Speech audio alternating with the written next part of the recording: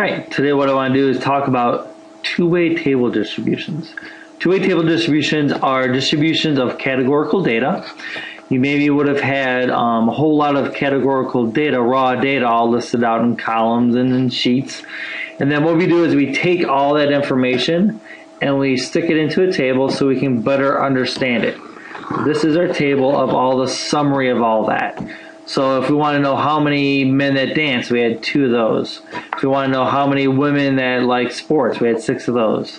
It also tells us some of these totals. So how many women total did we have? We had 30 women total. How many total TV viewers did we have? We had 16. How many total people in our survey did we have? We had 50 in total. Okay, that is a two-way table, and it's always for categorical data. In our two-way table distribution, we can talk about 3 different aspects of it. The first aspect I want to talk about is a marginal distribution. Marginal distributions are distributions of the totals. So I can look at the total for gender, and my total for gender is 20 for men, 30 for women, and out of the total of the table, which is 50. Or I can look at the totals for activity. So my totals for activity are 18, 16, 16, with a total table of 50. A lot of times the question that deals with marginal distributions are going to be something like total. So I have the keyword total. And the question can be something like what's a percentage of men in our survey? Percent of men in our survey. Notice that there's only one variable, men. It's only of gender.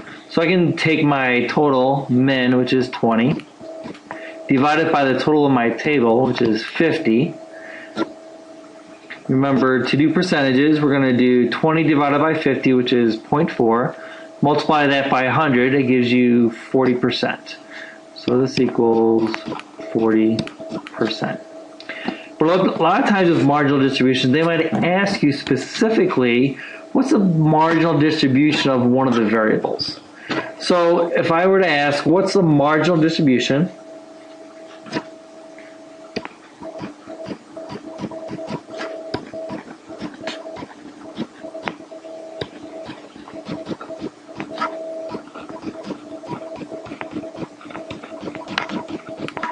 of activity? What you want to do, you want to look at your totals for activity. So instead of saying marginal, say total. What's a total distribution of activity? And I would just go ahead and circle all those. Okay? So now we can just kind of take them one at a time. Dance. My marginal distribution for dance is 18 out of the total of the table, which is 50. So again, if I do 18 divided by 50, oops,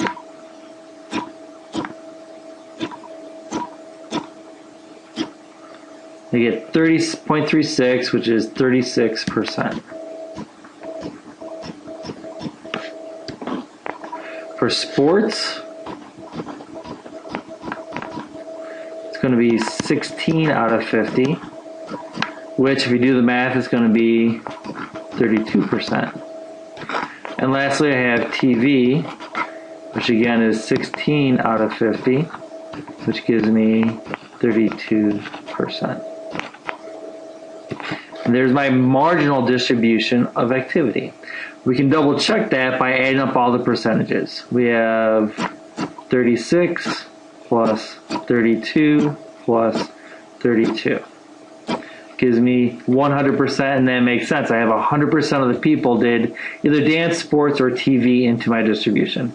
Sometimes if you have rounded, it might be a little bit less or a little bit more than 100. That's okay. Note that you rounded. Alright, so next what I want to talk about is relative or conditional distributions. Relative and conditional distributions are distributions that are based on one variable. A lot of times the words are going to be given that, or out of.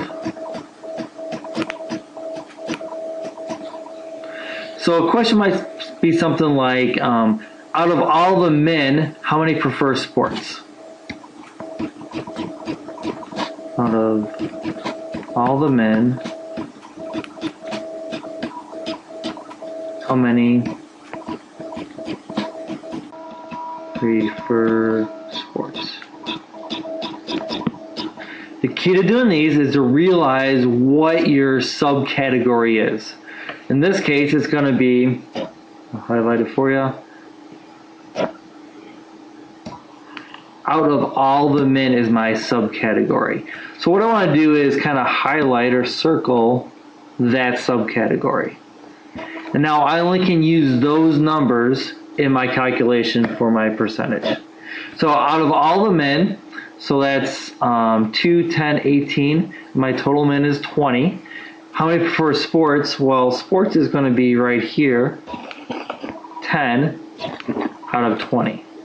So 10 out of 20, 10 divided by 20 is 50%.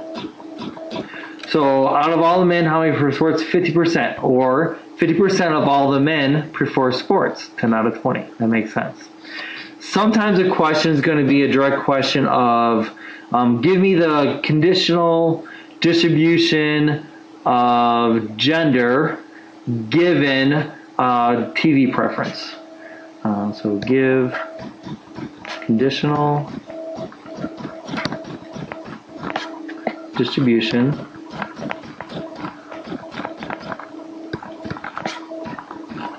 of gender given TV preference.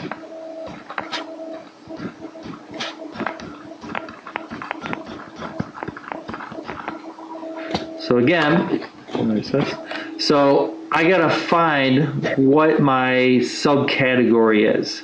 In this case, it's given TV preference.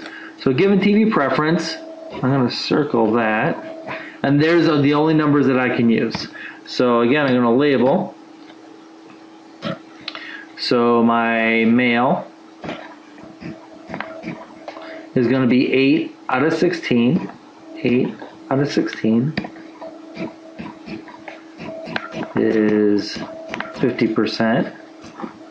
And my female, I should say woman, is again 8 out of 16.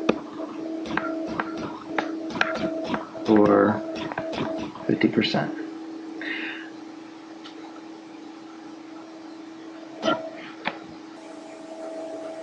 And last, I want to talk about joint distributions. Joint distributions are going to be distributions of an individual cell. Individual cell. So typically the keywords for these are going to be and,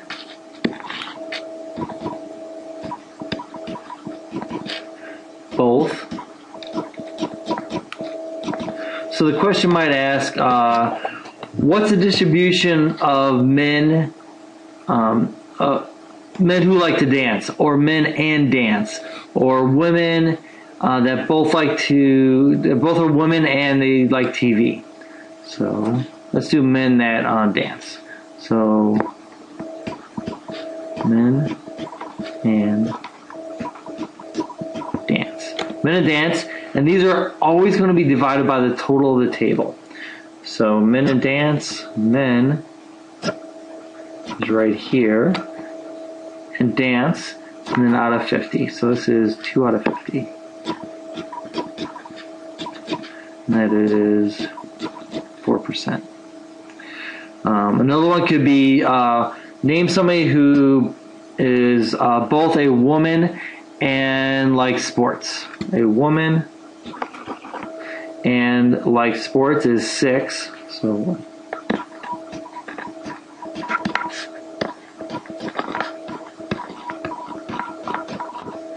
out of 50. So 6. And that is 12%. So remember, the keywords are and or both. Those are my keywords for that.